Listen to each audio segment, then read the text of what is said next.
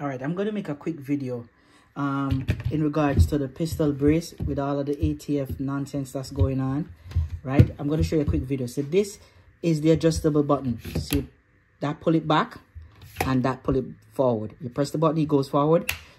Press the button, pull it back, it goes backward. This is the adjustable button. See that? All you have to do is pull down on the adjustable button, pull down, take it off. That's it. Now you're in compliance. Simple and easy.